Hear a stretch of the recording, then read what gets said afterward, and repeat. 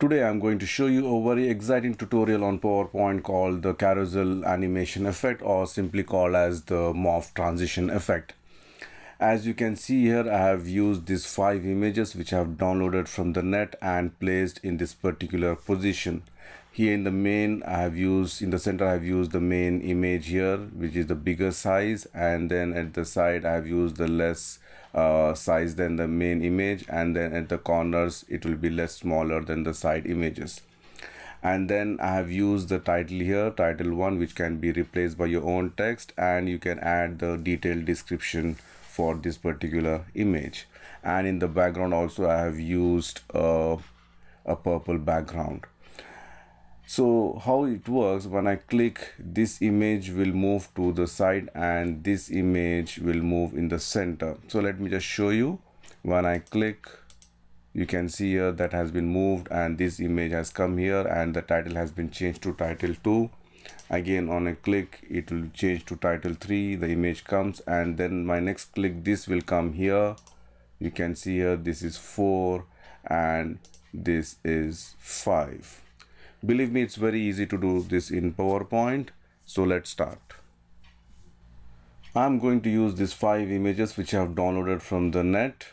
As you can see here, I have given what are the sizes for each photo will be.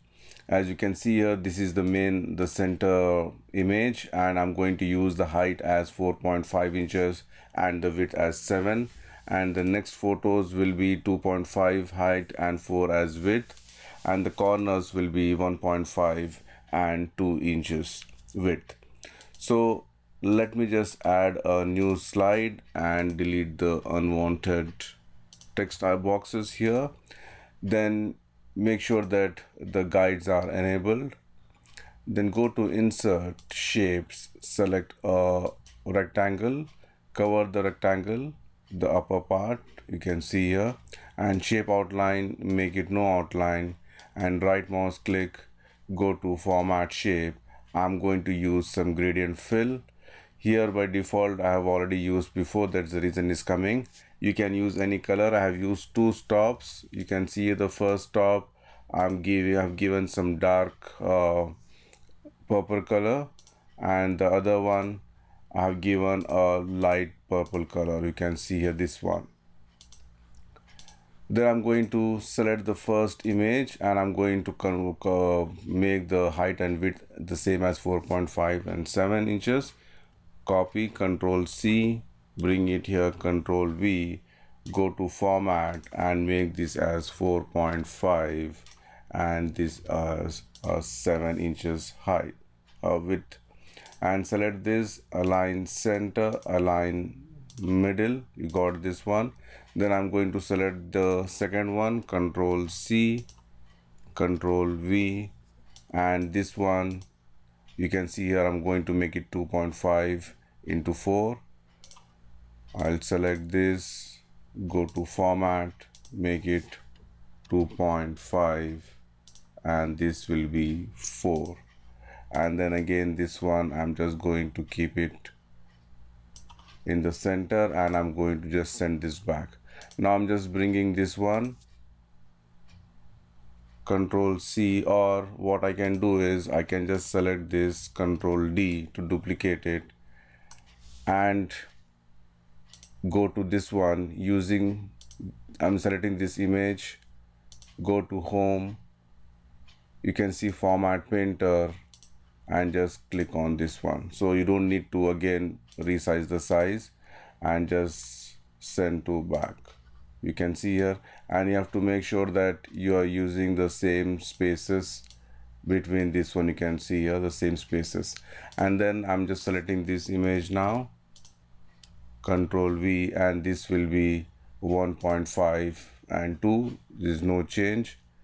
And here also I'm just going to select this and paste it the other side, and again make sure that you're giving the equal spacing, and select this, go to Format, send back, this also send back. So you can see here our basic design is ready. Now I'm going to add some text here. So go to insert, text box, and I will just say title 01. Change the font according to your requirement. I'm going to make it Open Sans bold, and I'm going to use the same purple color. Center align and just keep it here. You can see here. And then go to insert. I'm going to add one more detail text. For meantime, I'm just going to use the Latin text. Just type equals LOREM within brackets 1 and close the bracket. Press enter key. You got this text. And this also I'm just going to make it Open Sans, reduce the size, center align, and if you want you can use some lighter color here. You can see here. Then let me just go to, in the home tab there's something called selection pane. I'm going to rename this one, so I'm just going to select this. I will just say exclamation, and I will just say title here, because if you don't do this one and when we do the morph transition, only this will transit, otherwise these images will not transit. So it's very important. So I'm just going to select this one and I will just say equals exclamation, I will say detail text. All right, let me just close this. Now I'm going to duplicate this slide. Right, select the slide, right mouse click and just say duplicate slide. So the first thing I will do here, I'm just going to change the title to 2, and then as you can see here I have to bring the images. For example, this image will come here, this one will go to this one will go to the last one. So how to do this one? So let me just do a very simple technique. So what I'm going to do is, for example, this one has to move here, this has to move here, this has to move here, and this one has to move here, and this, the last one, has to come back to the first one here. So first of all, I'm just going to select this. In the home tab, select the format painter, click on this one, you can see here. Then I'm just going to select this format painter, select this. I'm going to bring this one in the center, format painter, click on this, and this one, format painter, click on this. But the problem here is 2 got duplicated. So what I'm going to do is, I'm just going to the previous slide or the first slide, I'm going to select this format painter and click on this. So you can see here it has been changed. Now what I'm going to do, I'm just going to select the second slide, go to transition and click the morph here. You can see it started moving. So if I do a slideshow, you can see here when I click, it's changed.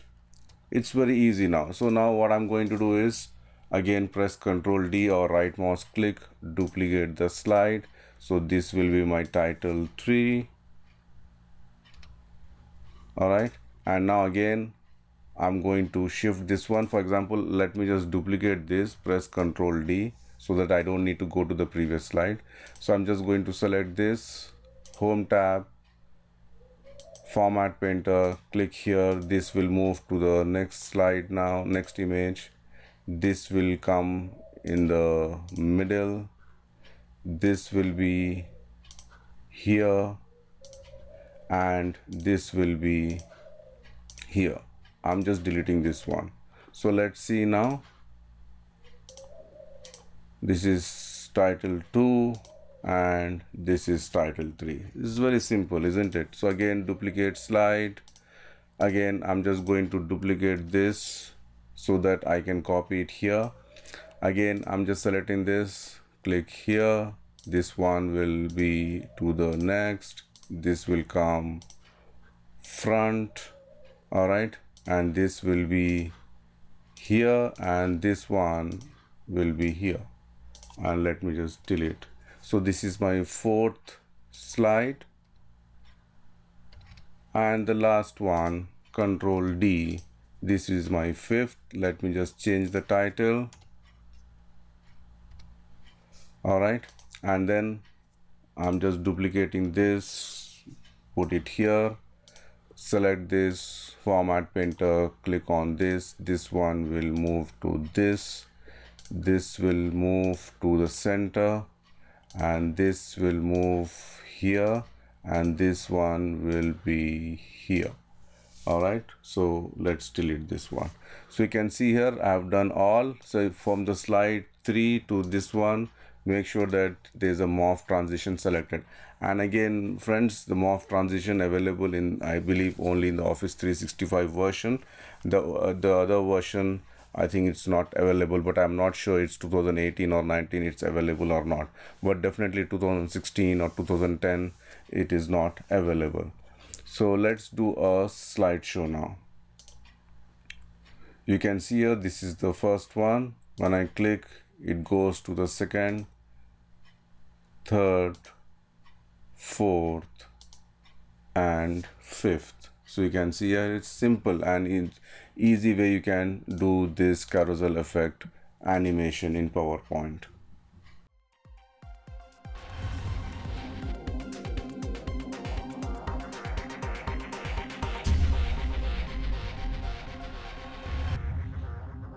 That's it from me, friends. Thank you for watching my YouTube channel, and don't forget to subscribe PowerPoint University. See you soon with more interesting stuff. Till then, goodbye.